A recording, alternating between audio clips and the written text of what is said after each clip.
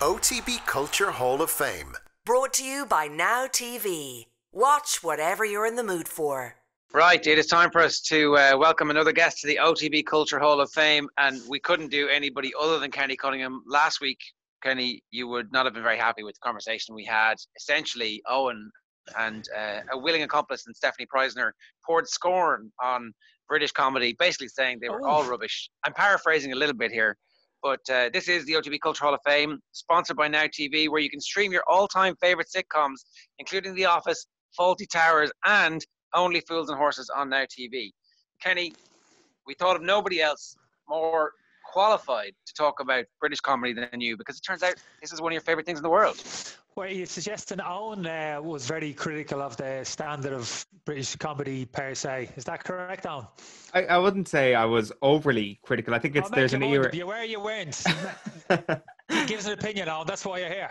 I think that 80s, 90s British comedy leaves a lot to be desired, especially if you compare them to their United States counterparts. I do think, however, there has been a generation of British comedy that's been unbelievably enjoyable, like the Mitchell and Webb look. You've got the It Crowd, you've got Peep Show, you've got, Ger mentioned Little Britain before coming on air. I mean, that's kind of like this post is that. Clearly a generational thing here. Oh, what do you mind me asking your age? Grab your passport, put your passport 19. up and let me have a look at it. Passport. My passport actually is here. You know, I've actually got a good born in the United Kingdom passport. Let's not forget. So this is no. I shouldn't be showing my passport on. I was too late. Actually, I think you were too late taking it down. I believe you. So, my point is, this is clearly a generational thing, because you've mentioned a few of those comedies there. I know them, but I don't know them too well. That kind of Peep Show, one or two others. I actually wasn't a massive fan of David Williams, etc. Yeah, the Little Brit was a massive fan of that.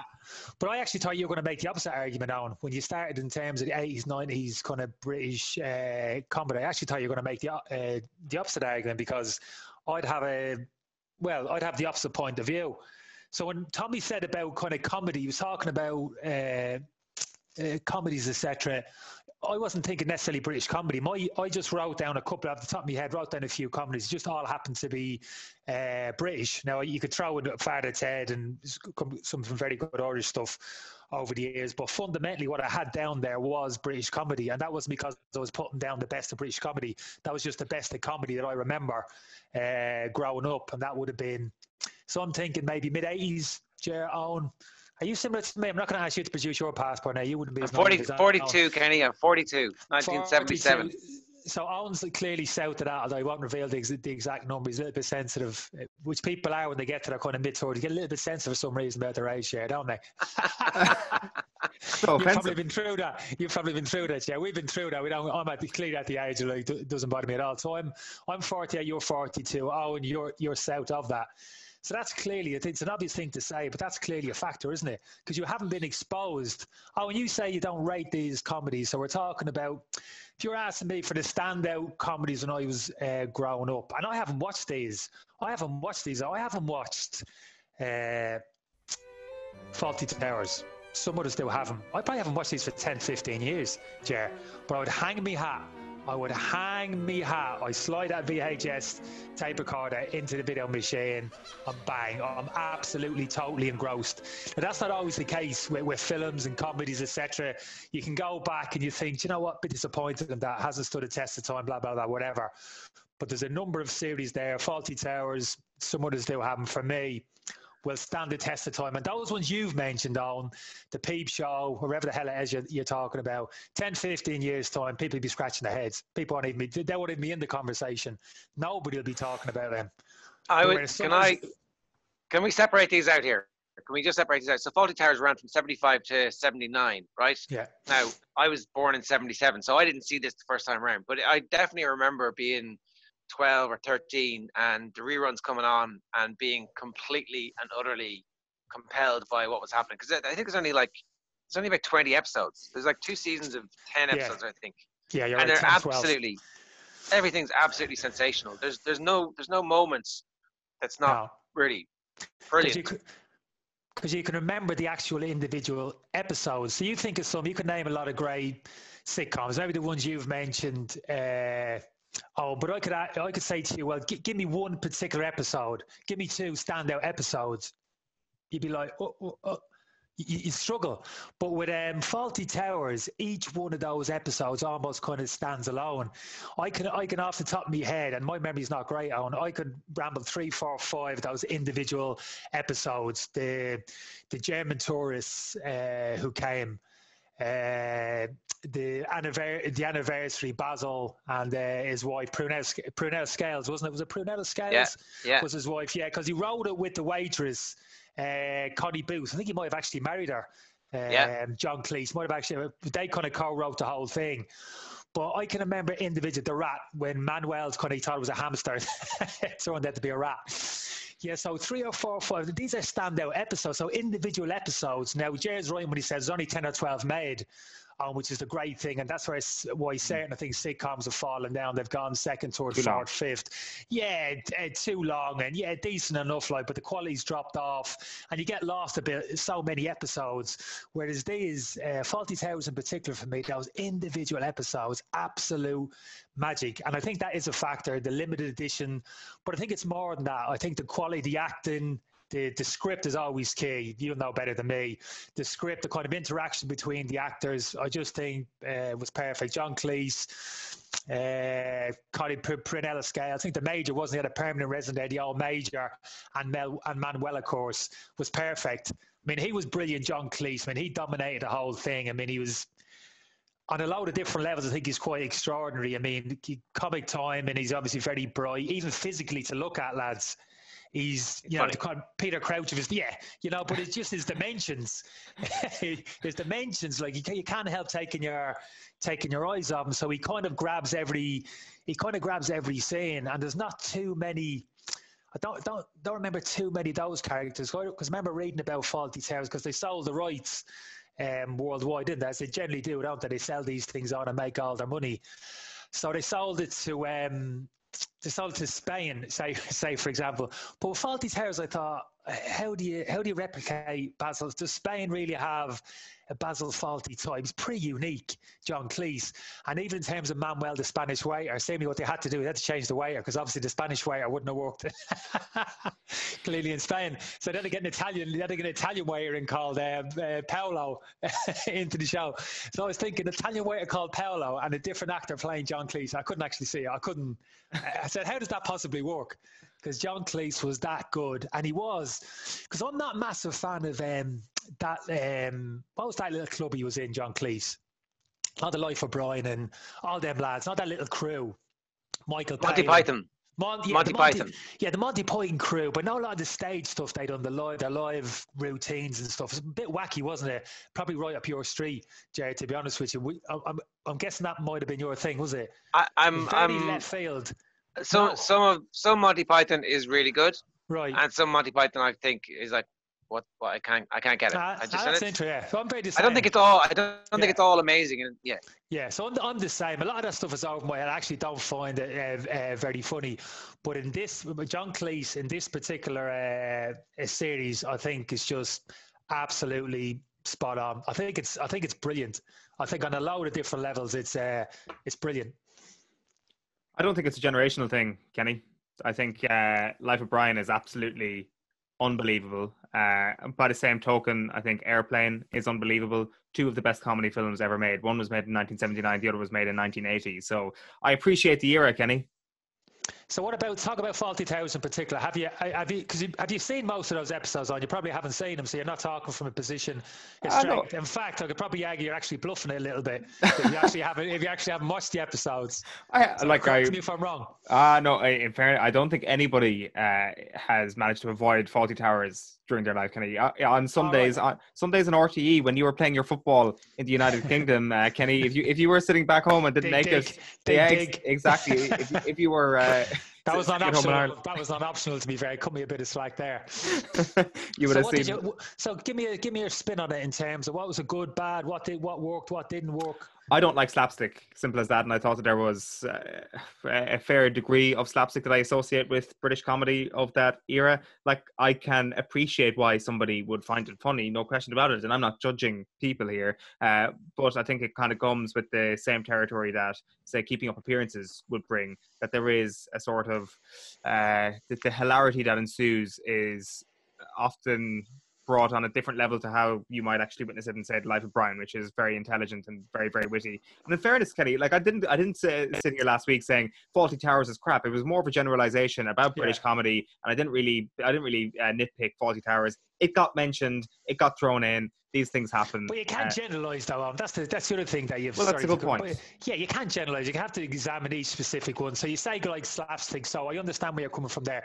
So some others do have them probably similar to that. Michael Crawford in that. Some talk about John Cleese in Fawlty Towers, but Michael Crawford. I mean, this is Michael Crawford. Went on to be a massive West End star, Phantom of the Opera, world renowned, etc. But talk about kind of humble beginnings. I mean, but his performance and some others do have him. Just like amazing for me. Even kind of on a physical level, he used to do all his own stunts and that type of thing, and just like delivery, just how he carried himself.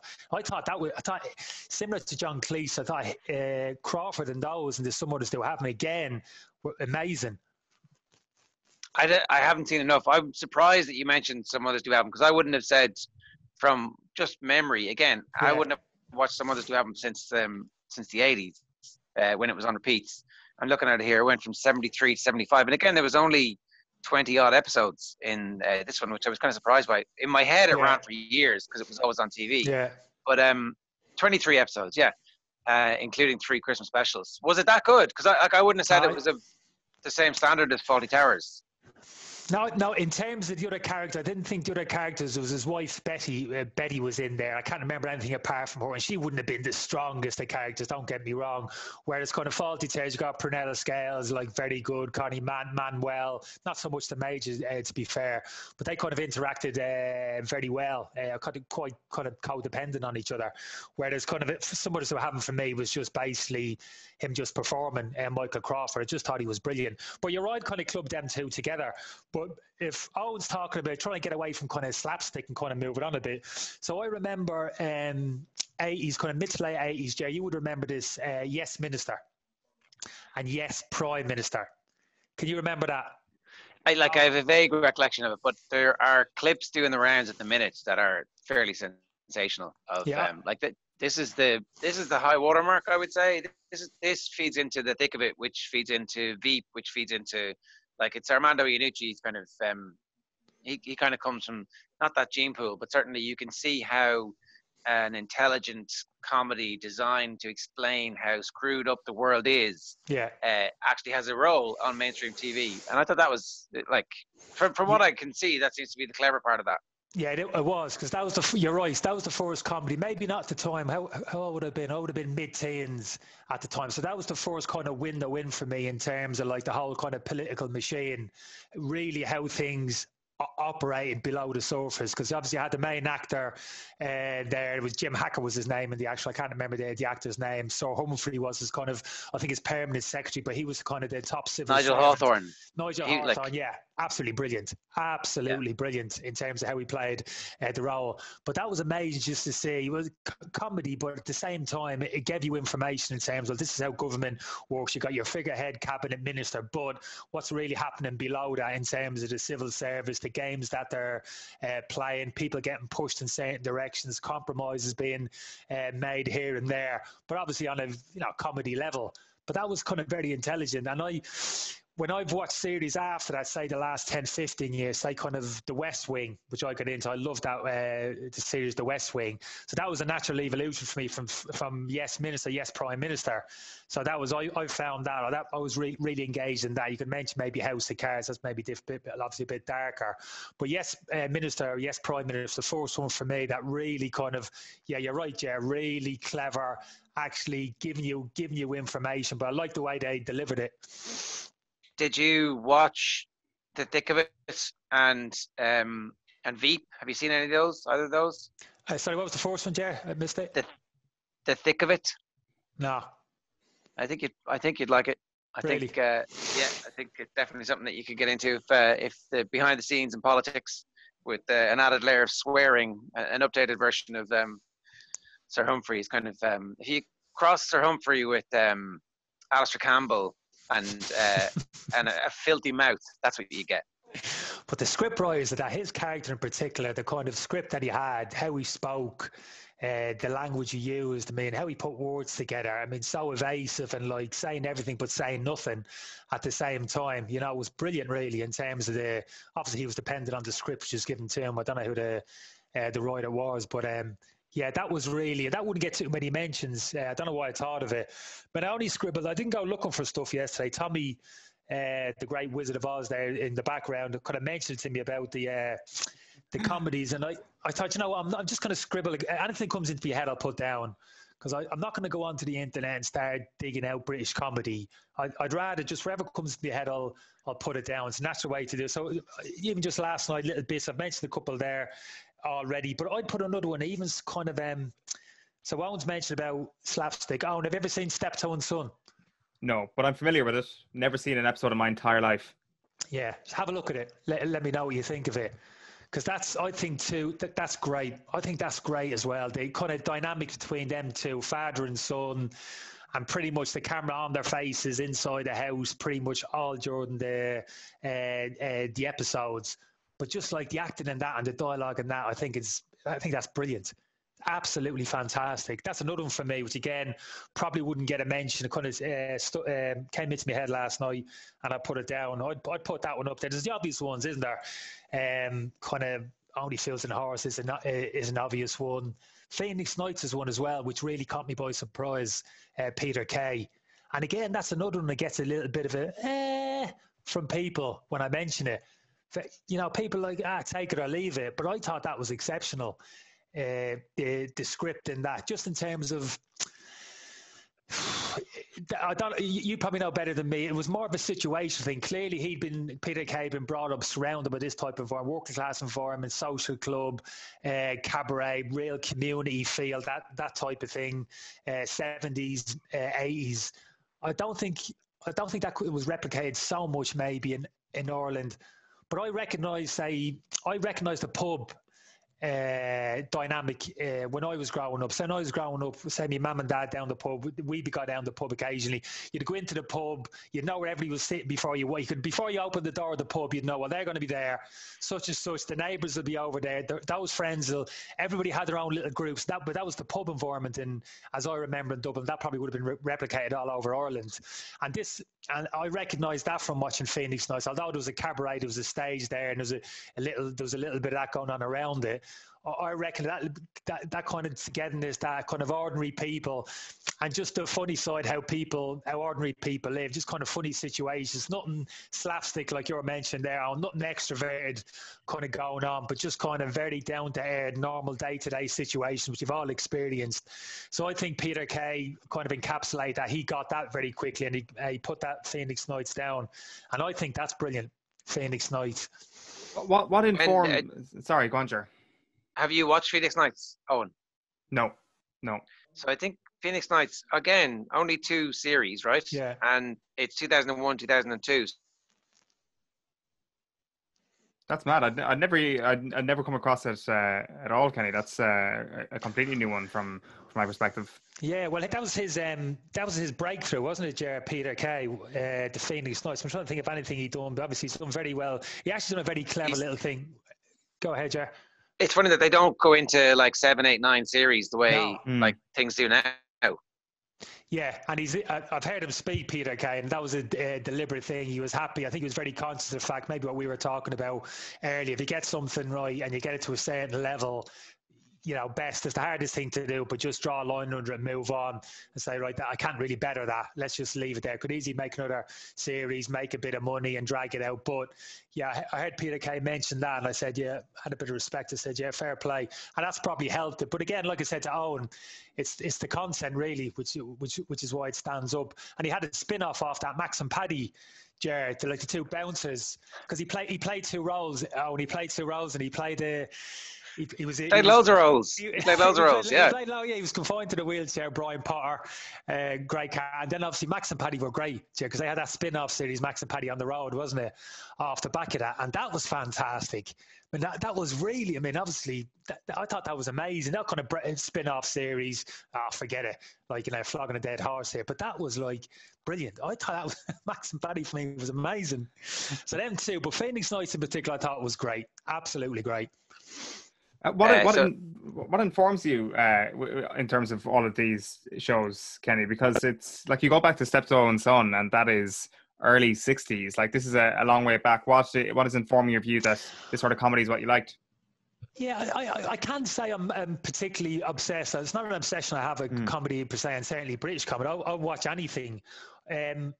I think when I went to the UK originally for a period of time, for years I'm talking here, I would have watched a huge amount of film and TV, books as well, actually, to be honest with you. But yeah, I mean, just video, cinema, I absolutely loved it. So I would have watched a huge volume of stuff at that particular time. Now, I would have kind of up and down a little bit over the years. I'd say maybe the last few years, probably not so much. That's probably bounced back a little bit. Young film now's got a bit more interest in film the last couple of years, so we've kind of cracked on again. So it's kind of peaked and troughed a little bit. But fundamentally, I've always loved film and TV, film in particular. But my TV is that period. When I 4 or 5 years before I left Ireland, and then for a few years after I came over to the UK. So all those kind of series, the ones that were made around that time, I would have jumped on board. But there's loads of other stuff. Say, even going back again, I must have watched Steptoe and Son. You're right. That wouldn't be getting churned out on BBC in the kind of early 90s. I wouldn't imagine. They might have done occasionally. Maybe it's the kind of advent of Sky on UK Go. Maybe things like that I stumbled across it again. But kind of so Rise and Damp is another one I'd put up there. So say John Cleese, Michael Crawford, and Leonard Rossiter in Rise and Damp. Again, I don't know if you've seen it. Jerry, you would have seen it. I've seen some of it, yeah. I know Leonard Rossiter more from the other one that he did where he walks into the sea. What's that one? I'll look it up. You talk amongst yourselves there. But it's like, so Rise and Damp. So this is set in is the 60s in the UK. It might have actually been made. It might be made 60s, 70s. But again, he's a landlord of a big building. He rents out, he sublets it to different people. He's got two people who rent off him, but he's the character. He really enjoys it. Very kind of hyperactive character, constantly on edge. He's got a bit of he fancies the one Mrs. Jones, the famous Mrs. Jones. He's got a bit of a thing for her, and he's never offside. He's very much of a gentleman, but he's got this bit of a thing, unrequited love, and she kind of flirts a little bit. She's a little bit shy as well. So this is kind of the underlying thing which kind of drives it a little bit. But his character, again, it's brilliant. The acting's brilliant. I mean, he was great in the theatre by all accounts. Leonard Rossiter, just read a bit about him. He had a very successful stage career. And I think you can see a bit of that with some of these people. Like, they're actually like stage actors. It's actually a craft. I'd say Michael Crawford and Leonard Rossiter is another one. Just brilliant acting on, because there's not an awful lot going on. Because when they walk into a room, there's not much there in terms of props, and a lot of the maybe sitcoms today, comedy, it's about more than like the individual character, what they have to say. There's a lot of stuff going on in the background or whatever. But these things, it was just the person themselves driving it. You were literally just focused on them. And they had to grab your attention. They had to keep you involved. So Leonard Rossiter was another one, Rise and Damp, but that only came to me there this morning. I was eating boiled eggs. And I was thinking, have I got enough scribbled on the back of this envelope? And for some reason, Leonard Rossiter came into my head, and I thought, you know what? That is amazing. Brilliant as well. So I looked it up there. Rising Damp was 74 to 80. And he also simultaneously was in a sitcom called The Fall and Rise of Reginald Perrin. Ah, that's right. I didn't watch that one. Perrin. Yeah, and so he played Rigsby in Rising Damp. That's like, again, these are kind of TV characters who certainly survived the test of time. It's I'd like to see what Rising Damp looks like. A lot of these sitcoms kind of become unrebroadcastable, but I think they probably are still rebroadcastable. The Fall and Rise of Reggie Perrin was on late night television when we were kind of late teens, so mid '90s. They showed it again on a program called The End in Ireland. So that's when I would have been introduced to that. So that's like 15 years after it first comes out. Yeah. I don't know if they just got them because they were cheap. There's a good chance that we saw all this TV because the BBC were like, give me the change down the back of the couch in RTE and you can have these and you can broadcast them as often as you like. But I think you make a good point there, Ger. You've alluded to something there in terms, I don't know, something in terms of material where they haven't churned these things back. And I think you're right. So I think Rise and Dam may well be an example of that. And off the top of my head, I'm thinking as well, do you remember the character Alf Garnett in Sickness and in Health? Now, he was a very good character to me. That was a good series. I wouldn't put that up there in Sickness and in Health. But you don't see a lot of those repeats. So there's obviously an issue in terms of now what's acceptable, what's perceived to be acceptable in terms of broadcast and not.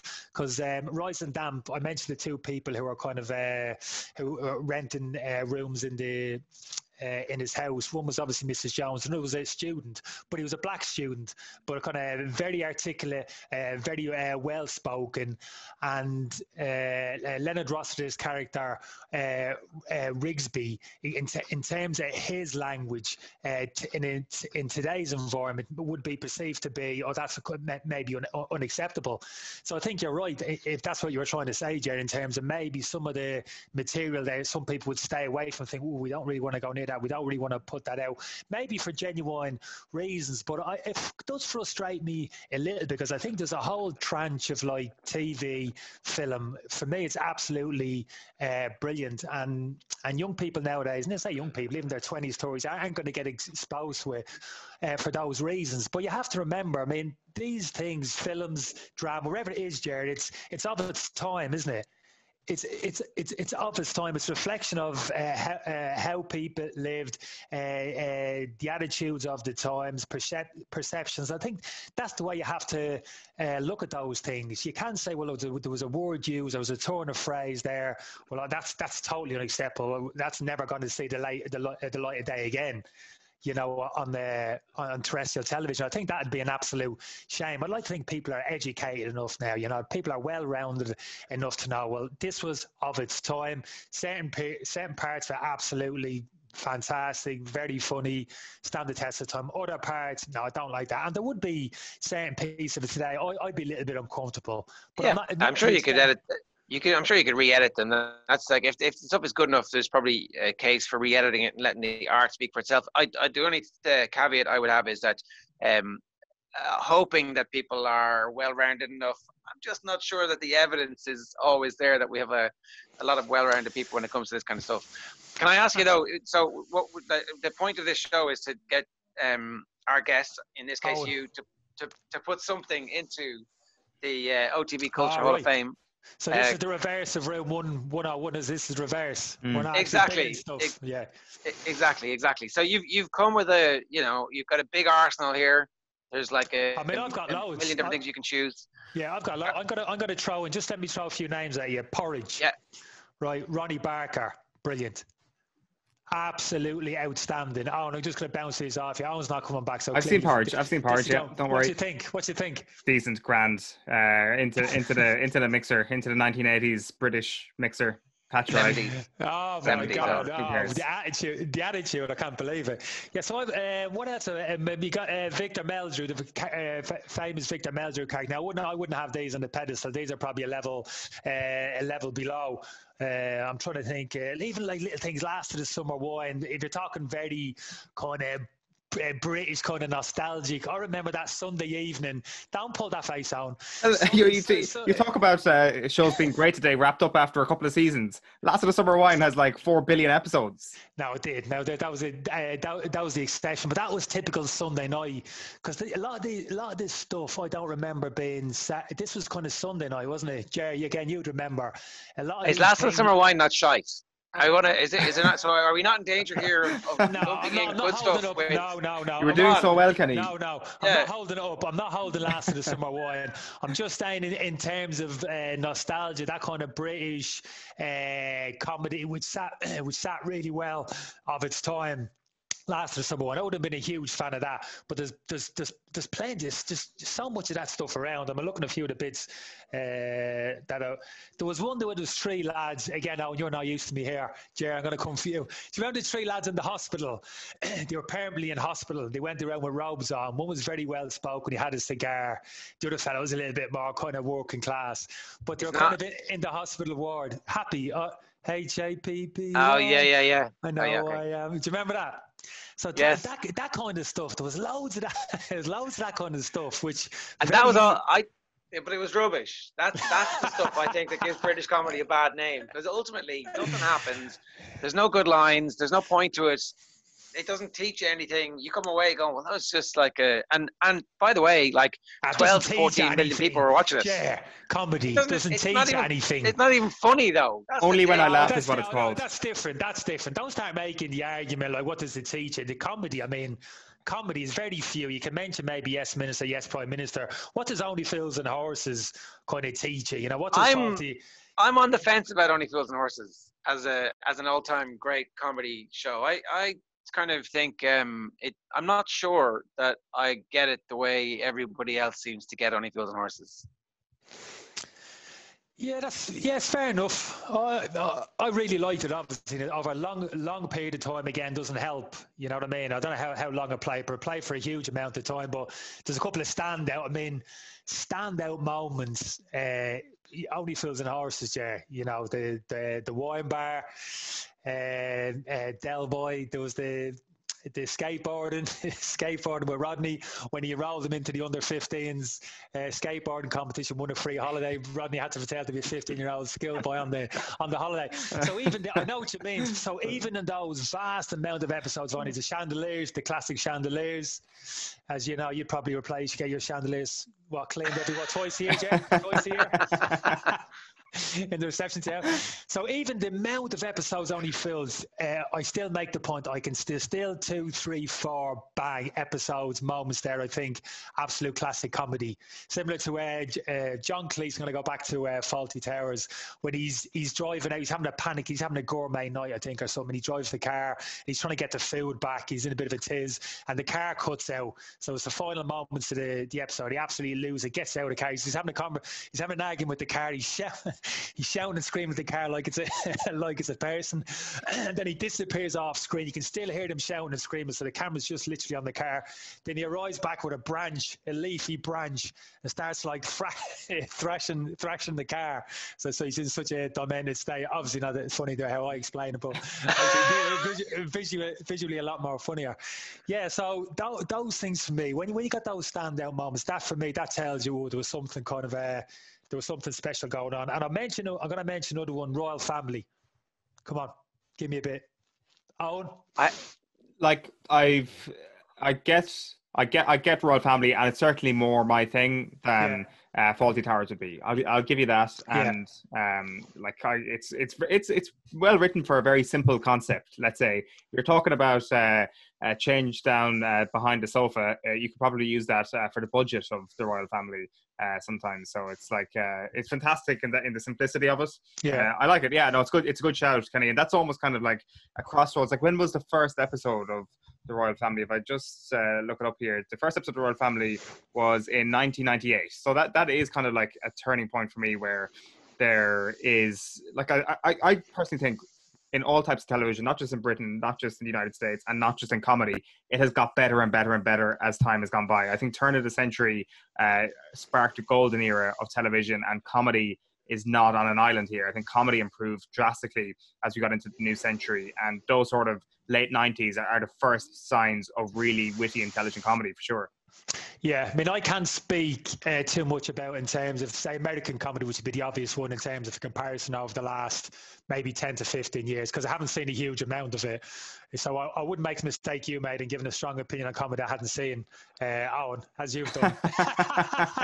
with any British comedy. We're on a few series at the moment. So that's the big thing now, isn't it? When you're talking to people at the moment, the big thing is like, what are you watching?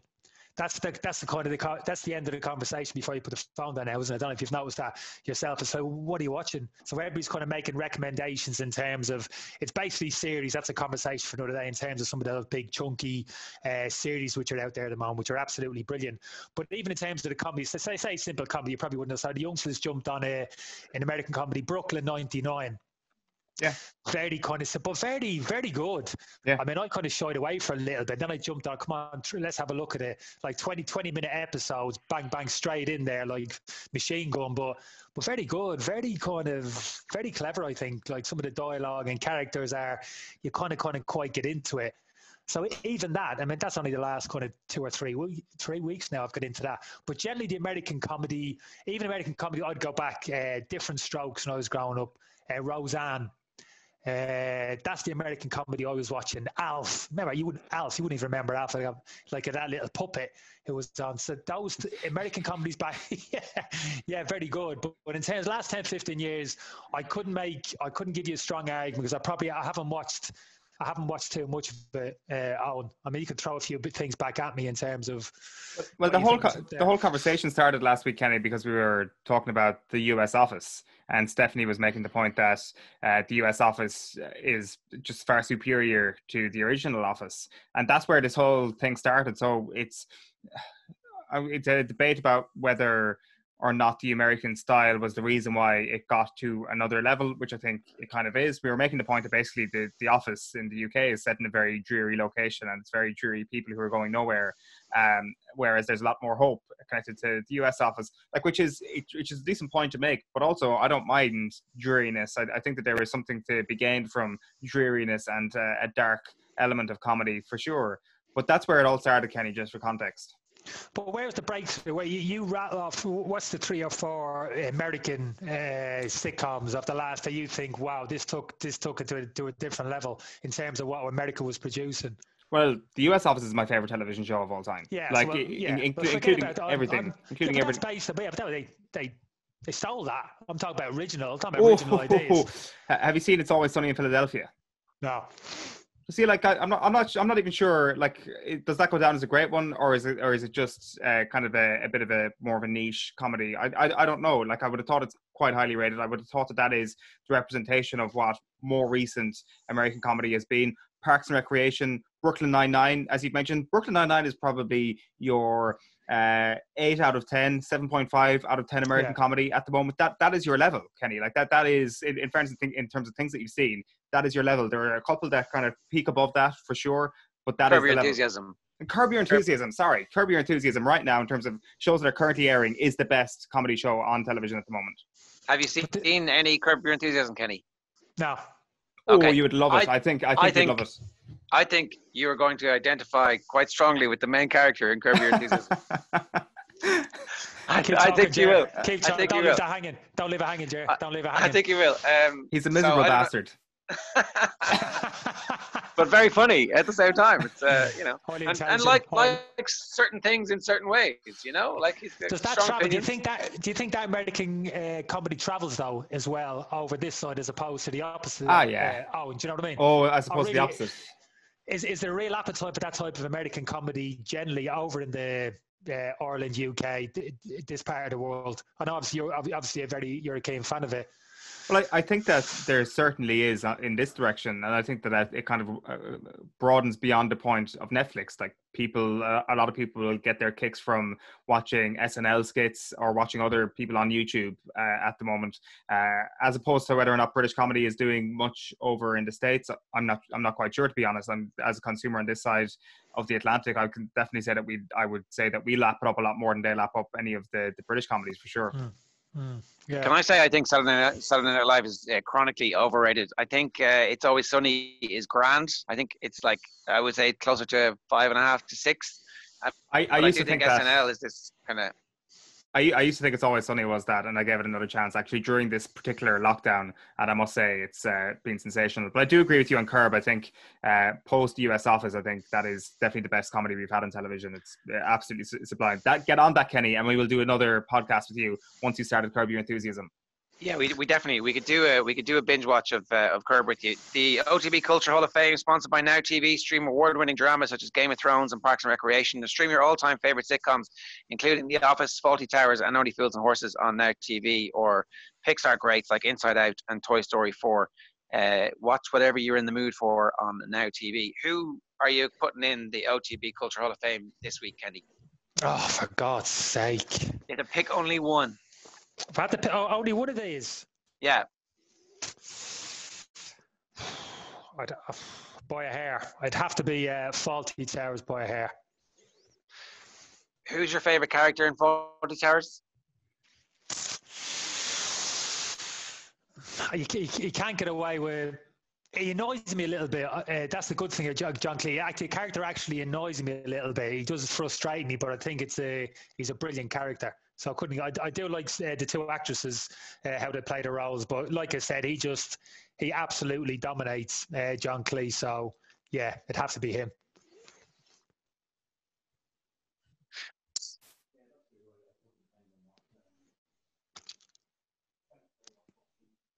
Am I gone? Am I back?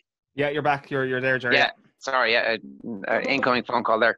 Is there a single moment from the series that you've already given us three. There's the Germans, there's the car being trashed, there's the rats that isn't actually an episode. The car being trashed, I can one of the very few things I can remember, and you get into that like hysterics very occasionally watching comedy. You can have a laugh and that's funny and whatever, but literally get yourself into a bit of kind of hysterics. Not that when you're kind of you're choking yourself a little bit, and I do remember getting myself into that state in that particular episode. I don't know which one it is. Actually, I have the thing here. Look, I brought it. Gourmet, I think it's called, isn't it? You were right. He's having a gourmet. The gourmet even, is it? Yeah. And funny enough, this is me Faulty Towers. And I tell you what, there's something nice as well about, you handle your video as opposed to like a typical DVD. Do you agree with me, Jerry, in terms of, just like, it's just a bit more substantial. It's just, the weight, it's the weight of it, isn't it? It's the weight of it. It's I don't know what it just feels like you've got something a bit more substantial in your hand rather than the classic DVD. And the fucking DVD, you got to try and pop it out. You got to stick one finger to try and get them both even. You got all of that rubbish. Eventually, it ends up getting tattered or scraped anyway. Where these things, in terms of durability, stand the test of time. You feel as if you actually. That's what I've always kept. I kept a lot of these. I got rid of them a few years ago. I got a lot of videos, but I kept about 50, maybe 50 plus. And I don't think I'll ever get rid of them because obviously there's some of the ones that I always wanted to keep. But this is the Faulty Towers one. Oh, one more thing. Can you see on the Faulty Tower? Oh, and do you see this was the sign. The sign. So there's a story behind that. So Faulty's, every episode, the last shot before they went into the episode would be of the sign, but it was always minus a couple of letters. every episode, so they made up a silly little word by dropping letters out. But there's an anagram of Faulty Towers which uses all of the letters in Faulty Towers, and you have to make two words of it, and it's a proper anagram. So I'm going to set you that task of finding out what it is. I won't tell you what it is because I might get into trouble because it's a little bit borderline in terms of language. But you're a bright spark going. Figure out Faulty Towers. Get your anagram and get back to me on it. See how long it takes you. We can do that on social afterwards. Right. So one of the questions we ask every week: is it underrated? Is it overrated as a piece of art? You love this, so you're going to tell us that it is. Is it underrated? Do we appreciate? There's a whole generation like Owen tutting at Faulty Towers going. No, I'm going to cut on a bit of slack here because some of that slapstick, you're right, Owen, actually doesn't work for me. Thank you. And Basil, John Cleese's character in that, like you said, if you would describe that character to me, I'd be kind of, I don't want to watch that. It kind of gets under my skin a little bit. the type of character that he is, and he's very extroverted and how he reacts. It's over the top and all the stupid walks, and there's plenty of that kind of slapstick going around. But there's something about it, just how he plays the role. I just think it's absolutely amazing. So I would stick with that, Faulty Towers. I mean, there's some great stuff there, but I would just put that just ever so slightly ahead of the rest. So is it underrated or overrated? But it's not. It's not underrated by people who bloody think it's great. I mean, it all depends on opinion. Yeah, you make your argument. Nobody's right or wrong at their own in terms of this is great. This is no, what I it's think. wrong. This is how I watched it.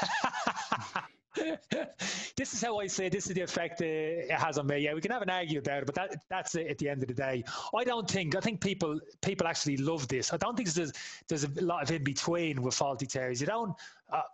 There's not too many people I think, take or leave it, Faulty Towers. Some like going, rah, rah, rah, rah. Others, this is like the best. You should simultaneously both watch. You watch Curb, Kenny, and Owen. You watch in sequence. Faulty Towers. I've seen a lot of it already. No, I want Owen to watch. No, I want Owen to watch. No, he's got stubborn now. Look, Jared, don't leave it now. He's stubborn now. He's got it into his head. He doesn't like it, and he's not going to be shifted. So I'm going to change tact. I'm going to say to Owen, get yourself a little bit of Rise and Damp, and Steptoe and Son. Have a look at that, and come back to me. Let me know what you think of it. Rising Damp and Steptoe and Son. I've got it. I sense you're a bit open. I sense you're a little bit. He's a bit more open to that, Jared. There's no point in pounding him with the Faulty Towers. I've seen a lot of Faulty Towers already. I know what the gag is. That's exactly my point. Look, he's at it again. See, Jared, I can see the joke. You can see the joke coming a mile away. Oh look, it's Manuel. Let's all laugh at Manuel. And on we go. You're not gonna let that go, are you? No, I respect it. No, I respect that. To be fair, I'm not gonna browbeat you. Poor Andrew Sachs, obviously the butt of many jokes, even into his 80s in the real world too. Faulty Towers, available to stream on Now TV, is this week's entry into the OTB Culture Hall of Fame, sponsored by Now TV. Kenny Cunningham, you've been a gent. Stay well, and you don't actually need a DVD anymore or an old video player. You can just get on Now TV and stream everything you want. Listen, one more thing. I want to say thanks to you because Tommy bullied me out to the garage to get that Faulty Towers VHS video. And while I was, look what I stumbled across. Oh, brilliant. Oh, I want to go over the cuckoo's nest. Classic. Look at the thickness of that. Look at the thickness. Look. That's what I'm talking about. Have you heard about quality VHS? Isn't there a spin-off coming this year? What?